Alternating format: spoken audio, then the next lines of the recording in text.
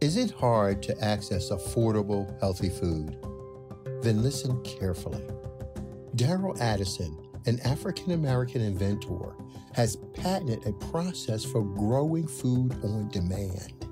He called it Torpedo Pot. Torpedo Pot is a fully automated flower pot that gives you control over your plant's environment. All you do is add soil, seeds, and plants to the flower pot and watch it grow. Yes, Torpedo Pot grows the rest. Visit www.torpedopot.com.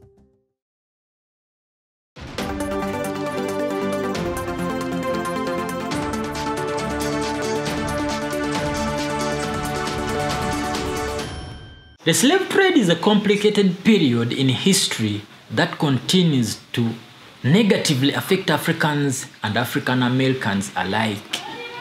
As more time passes, details emerge about the tragic events that has been kept hidden for hundreds of years. Slavery is harshly taught in the American education system and swept under the rugs in the African curricular system. But now here in this video is a list of the gory details of slavery that are not widely discussed but is imperative to note. As the old adage goes, you don't really know where you are going until you know where you have been. So number one, even African loyalties were enslaved. The prestigious titles bestowed upon certain Africans were not enough to shield them from the horrors of slavery. Prince William Anansia Sensarako was sold into slavery after his father naively sent him to Britain under the directive of a ship captain. What was planned as a trip to the United Kingdom as a way of Sensarako to gain elite education turned into Sensarako being sold as a slave in the Barbados. Princess Anta Majigwen Ndiaye of Senegal was captured in 1806 at the age of 13. She was sold to Zephaniah Kingsley, a wealthy plantation owner, businessman, and slave ship captain from Florida, where she later became a wealthy plantation owner. Abdurrahman Ibrahim Ibn Sori, we have already done that story. A commander of the Torobe Frani Muslim tribe. He later became an emir and led a 2,000-man army. During one of their military operations, he was captured and enslaved, eventually being sold to the British. The British subsequently sold him to Thomas Foster, a slave master located in Natchez, Mississippi. Sori was enslaved and owned by Foster for 40 years. After a letter Sori wrote was intercepted by a Dutch newspaper printer named Andrew Machakos. In 1829, Sori was freed, but after 40 good years. And number two, there was more than one type of slave trade. The transatlantic slave trade was the most catastrophic in terms of the duration and the lives lost during transportation and those who were placed in the Americas and the Caribbean. Nevertheless, it's not the only slave trade. The Arab slave trade or the Indian slave trade occurred between the medieval era through the early part of the 20th century. The medieval era or the Middle Age transpired with the fall of the Roman Empire, which happened in the 5th century. During the 5th century, the Indian Ocean slave trade enabled traders to disperse an exceptional amount of slaves to India, Egypt, Ethiopia, the Far East, Arabia, the Persian Gulf, and islands in the Indian Ocean such as Christmas Island, Australia, and Phuket in Thailand. In Cairo, Egypt, Elches or male concubines were sold in private quarters. And number 3, the cost of slavery. The average cost of purchasing a slave in 1850 was $400. This would presently amount to $12,000 as reported by Express. And number 5, rape of men and women. While slave owners didn't only rape women and kept some of them as concubines, they were also documented as raping men on the ships as they were being transported. This was specifically prevalent among the southern US and Cuba. There were sex farms established so slave owners could rape men at their own will. Backbreaking was performed by white supremacists as a way to emasculate male slaves. The white man would have sex with a male slave in front of a crowd to embrace him and establish control. Enslaved men were also castrated or sexually mutilated to serve as a form of punishment. Male slaves were made to dance naked in front of slave owners, and their sexual organs were scrutinized, launched, and laughed at, and discussed. And lastly, the enslaved men were made to have sex with an enslaved woman who was a virgin as a form of entertainment. Some white mistresses slept with their slaves while their husbands were away.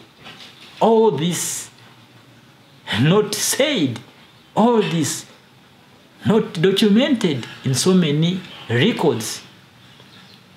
Number 5, reparations to slave owners. In the late 1800s, slavery was abolished in the United Kingdom.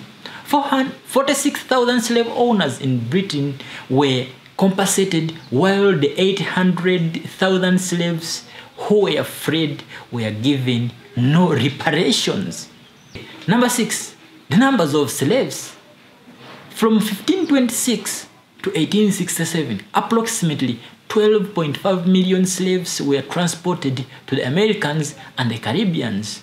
Only about 10.7 slaves survived after the slavery ships docked in the aforementioned places. What a big loss of all those brothers and sisters' ancestries. Number 7, many slaves led uprisings. Slavery was not an opinion for them, but numerous books deny and defy that fact.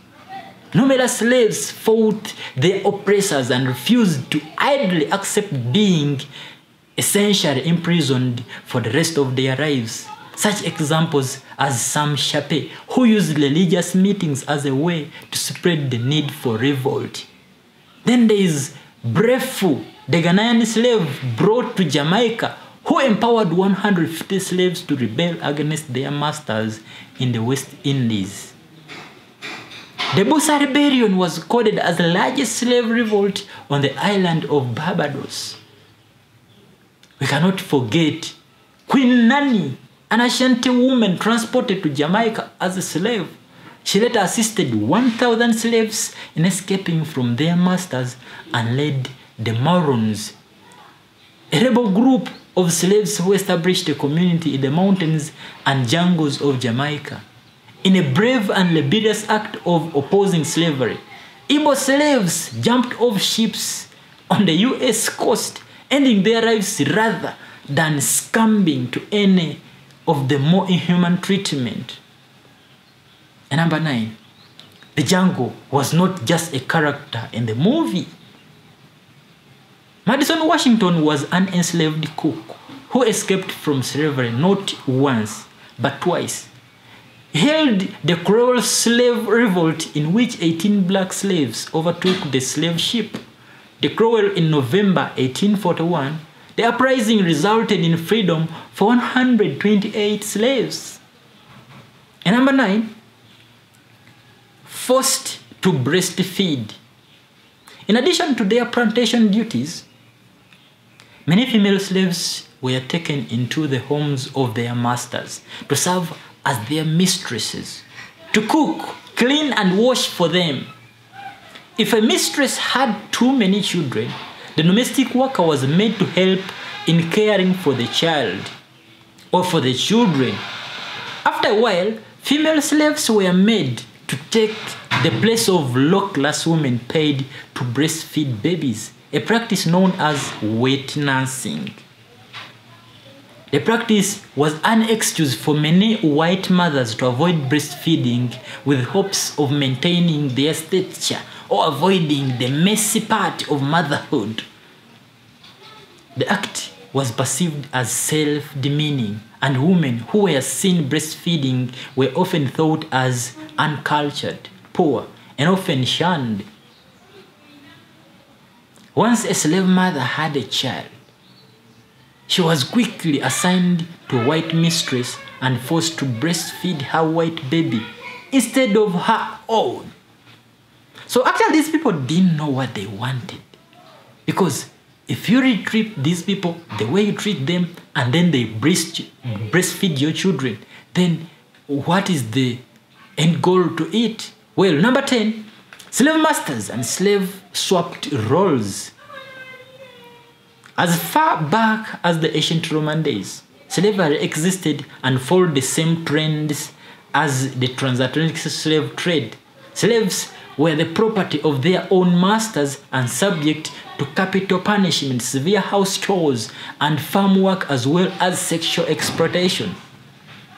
Slaves from Africa were mostly from northern Africa, specifically Tunisia, Algeria, and Morocco.